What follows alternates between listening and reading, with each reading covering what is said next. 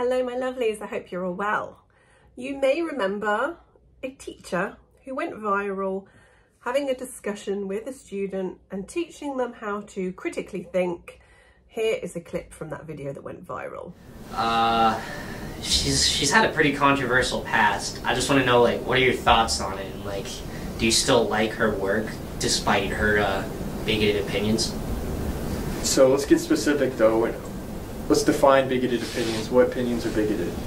We're going to treat this as a thought experiment. I'm not going to say what's right or wrong or what way to think. The whole point is to learn how to think, not what to think. Yeah. So when you say bigot, you're starting with the conclusion that given her bigoted opinions. Yeah. So first let's start with, does she have bigoted opinions? So when you say bigoted opinions. She has had a history of being extremely transphobic, I've heard. Hey, you've heard. So what, can you give me an example? If you look at her Twitter, I think you could see a few things. If you want, I could try and find something. See if you can find one.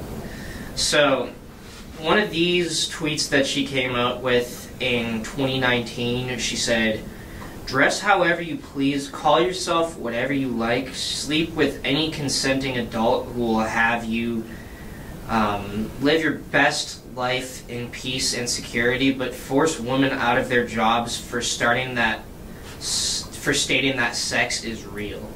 So you find that bigoted? What do you find about it was in there?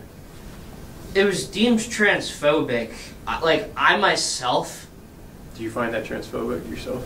I don't really have an opinion on it, but I'm just going with what a lot of other people have said. So let's pause it. Let's not go with what other people are saying. Let's try and learn how to critically think. So let's analyze the tweet ourselves. So that statement, do you see anything problematic? Disregarding other people's opinions. She did try and pin some things on a specific group of people. Where does she do that? Can you read that? But force women out of their jobs for stating that sex is real. So when I hear that, I'm interpreting that as meaning if a woman says that, saying that there's a difference between men and female and then being attacked as transphobic, I think that's what she's saying by attacking someone for stating that sex is real. That is exactly what she's saying. Is that transphobic to you? So, to me, no. Stating that sex is real is not transphobic. It's just a fact of life. It exists. So that teacher has now been sacked from the school that he was teaching at. We don't know the exact reasons for him being fired, but he put out a video on YouTube talking about it and just basically saying, yeah, I was sacked. Here are my thoughts. So he has started his own YouTube channel, so you can head across there and subscribe to him once you finish this video. I've already subscribed to him myself, and we wish him the best of luck. We need more teachers like that. So I've got this Substack here. Warren Smith went viral after a retweet from Elon Musk at the beginning of the year when he posted a discussion with a pupil about Harry Potter author J.K. Rowling. The pupil asked Mr. Smith whether he still liked Rowling's work despite her bigoted opinions. Yeah, so you've seen that clip. Mr. Smith's viral video used the Socratic method to guide his pupil to think critically about the author. It was a masterclass in asking and answering questions to try to establish the truth. A week ago, Mr. Smith was fired from the same school in which the viral video took place. He had been teaching there for 4 years. Whilst we don't know the exact reason he lost his job, in a recent update he suggests it was because of the backlash to his videos. He's clearly shaken up in his video describing what happened to him. The school seems to have given him a little warning and confiscated his laptop containing books he is writing and cryptocurrency codes, a painful lesson showing the importance of data backup. If Warren was fired purely based on his opinions and way of teaching, this is a disgrace.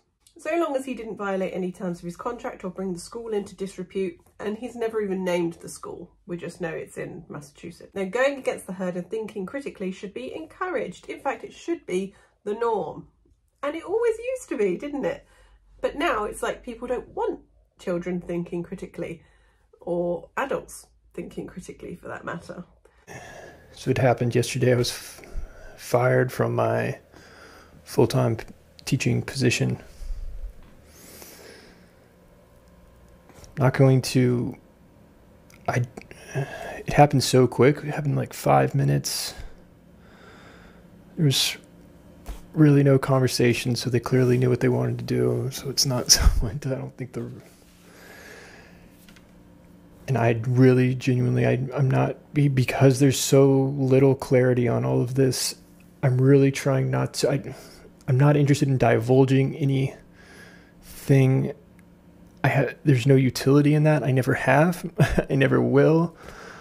I think I have a right to articulate that I just lost my job and my basic observations, my life experience. There's no NDA. So when you say we appreciate you not divulging, I don't know if that means that you're threatening my severance package. I really hope not. I don't even know what the severance package is. I'm still waiting, but... For everything we know, it seems this is another cancellation due to different opinions, causing some hurty feelings. Critical thinking has lost to critical theory, where groupthink is unfortunately prospering. Good luck to Mr. Smith. Yes, best of luck to him. He, as I say, has his YouTube channel, and I've already subscribed. I'm going to leave the link to his channel in the description box below so that you can go and check him out. But yeah, let me know your thoughts, and I will see you very soon.